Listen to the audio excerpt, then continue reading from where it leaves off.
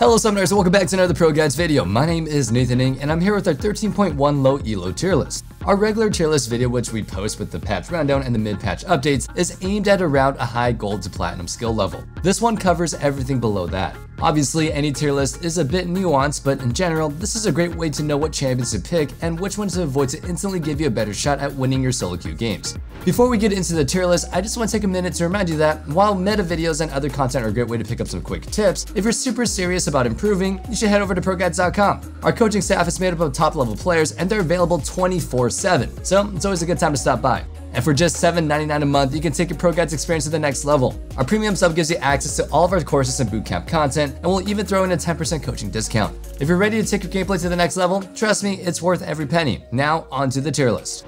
First, we'll start off with the top laners. Zac has been doing super well in the top lane lately. That, along with other top laner performers like Mundo and Fiora being nerfed, as well as Jaxo being buffed, means that we're definitely gonna be moving him up to the OP tier. When Zac is strong, it's just not really fair. He's insanely beefy, and with the sustain from his passive and his exceptionally high damage over time for such a tanky champion, he feels like he brings just a bit too much to the table. And it's not like it's easy to just kite and avoid him. His engage range is massive, and he can fly in over any wall, making him a huge threat to enemy backlines. With those aforementioned nerfs, we'll be moving Mundo down to the A tier. While we could be wrong, we're still fairly confident that he'll be at least the lower end of a good type of pick. He has good scaling, but you won't get there as freely as before. Kled moves up to the A tier this patch. He's been performing well, and with so many other top tier picks being nerfed, it's just natural that more picks will be slowly moving upwards on the tier list to take up some spots. Fiora has always been a champion that has done better in pro play and super high elo than the middle and lower ranks. She has been so broken this preseason that even without mechanics she looks strong, so that hasn't been the case. Even in silver, she's still a top performer. But this patch's nerfs could really reel her in a bit, so we're moving her down to the B tier here. Shyvana also drops down to the B tier. Previously, Shyvana could stat check most champions by just forcing trades on them over and over in lane, and eventually, she would just be able to scale up into a monster of a tank/AP bruiser hybrid. But the seemingly minor nerf to her ease on hit damage on 12.23 has made it a lot harder to force those trades early on, and now she's in a pretty mediocre spot. Gwen moves up to the B tier. She's a good situational pick against super beefy foes, but you should never be picking her outside of that. By the way, one really important note for actually making Gwen work is bringing the right summoner spells. TP Ignite may be a popular combo, but it is bad. You should always run Ghost with either Teleport or Ignite. Gwen needs Ghost, not Flash, for good mobility and sticking power. Without it, you may as well consider right back down in the C or D tier. Gangplank is a champion whose performance is affected very much by the player's mastery. He tends to always land in the D tier in lower ranks, but he's so strong with the current items in the game that even down here, he's doing better than normal. But that's still only enough for us to move him up to the C tier. Jace's buff this patch will help him quite a bit, but not really enough to make him something worth picking up. Like JP, we're moving him from the D to the C tier here. Even in a good lane, you can definitely find a better pick. Vladimir is struggling bad in the top lane. Whether it's a tank, bruiser, or some other carry, pretty much any meta pick is able to bully you hard early. His scaling is ridiculous, but you don't really get the chance to come online. A 2-item spike doesn't mean much when the other people are at 3 or 4 items, moving him down all the way to the D tier. Now for the jungle, here's our tier list. Udyr is back up to the OP tier this patch. While Rai did give out a decent nerf to his Q, making the Prowler's Claw build quite a bit more reliant on snowballing to be as effective as before, there are other mythic options for him. The Trinity Force builds allows you to go AD, but with more bruisery items, so you don't have to be a one-shotting machine to be useful. The Jaxo build works exactly like the old tankier builds. You build Demonic Embrace, Jaxo, and then full tank, making you pretty much unkillable in fights. But you still deal really good burn damage. And with Jaxo getting a buff this patch, he'll be looking even better.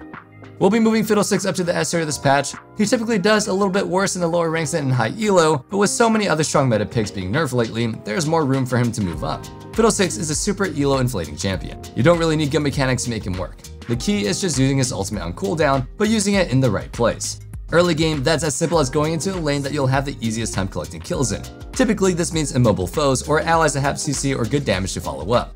As the game goes on, you need to focus on clearing vision and ulting from the fog of war.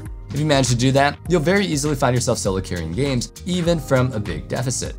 Riot really likes to yo-yo the changes for Rammus. It feels like he's gone from good to really bad like 6 times in the past few months, and they're keeping that cycle going with some more pretty big nerfs headed his way this patch. They didn't even seem to totally gun him, so we'll be moving him down to the A tier for now, but consider this a bit tentative.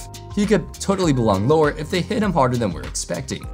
Dr. Mundo is also being dropped down to the A tier, and just like with Rammus, this could be overestimating how strong he'll be in this role. With him being both squishier and dealing less damage, his jungle killer is going to be a lot less healthier, and he'll be a lot more prone to being bullied by other picks. His scaling should be still pretty decent, but the issue is actually getting there. Taric gets a demotion to the A tier as well. Taric jungle is a bit of a quirky off-meta pick, but when executed well, you can show that he's definitely still more than some cheese pick. He's definitely a legitimately strong pick, but the issue is the current meta isn't super great for him. He generally does super well to counter bruisers, assassins, and other high damage carries, but doesn't do super well against tanks and juggernauts that have become so meta-defining. Elise moves up to the A tier.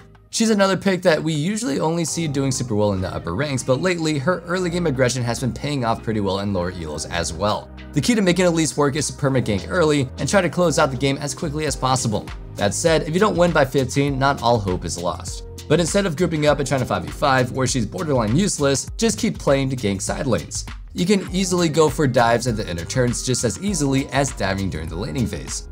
Due to him being so popular in the jungle right now, we'll be adding Sylas to the list for this role as well, but don't be baited. He's picked a lot, but he's not all that strong. We'll be putting him in the B tier, with him bordering on dropping down to C.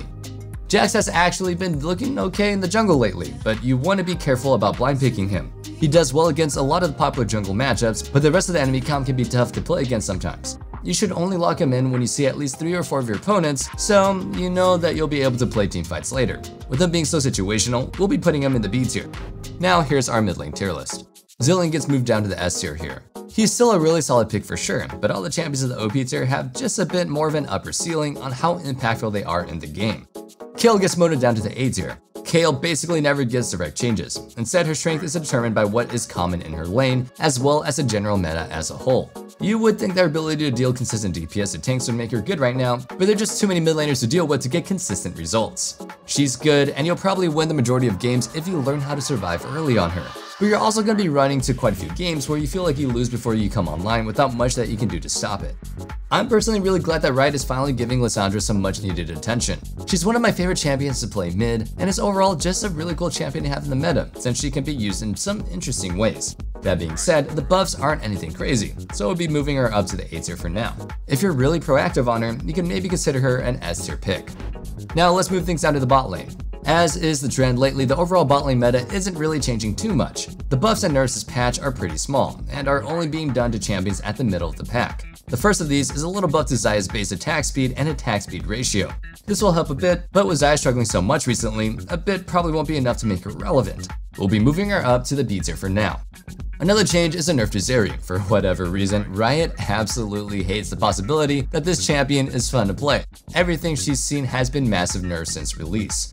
I was pretty hopeful that this little revamp that she got last patch would put her in a good spot, and it actually did. She's actually viable enough that you can enjoy her, but she's not oppressive. Her win rate has been around a 50% overall, with that of course going up quite a bit in higher ranks.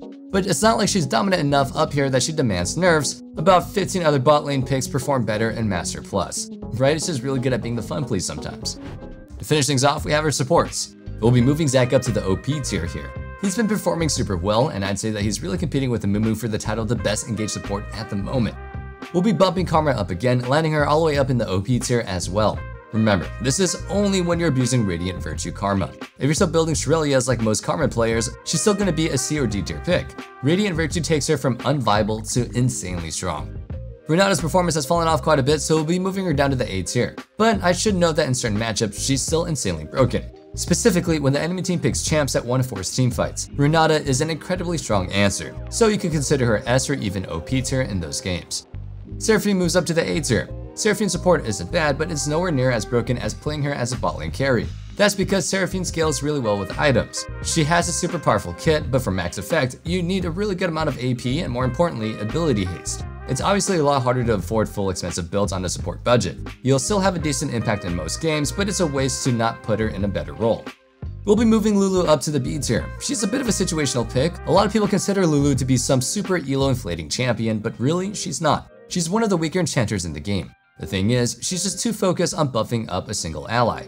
Other picks like Sona, Janna, and Soraka are able to have a huge impact in fights because they're enabling and protecting the entire team. Lulu's kit only really works well for pocketing an ADC, and if you have a bad one, you're just kind of mediocre. I'd really only recommend playing her if you're duoed with an ADC that you can trust. And that about wraps things up for our 13.1 low ELO tier list. I hope you guys enjoyed the video. Since making this list involves going all over the champions in all the roles, I'm sure we may have overlooked a pick here or there, so feel free to let us know if you think we missed something down in the comments below. And one last thing, don't forget to check out our Discord in the description box below, where you can discuss the league further or just hang out and be part of the community. I can't wait to see you guys back in the next video, but until then, stay safe, stay healthy, and have a wonderful day. Peace.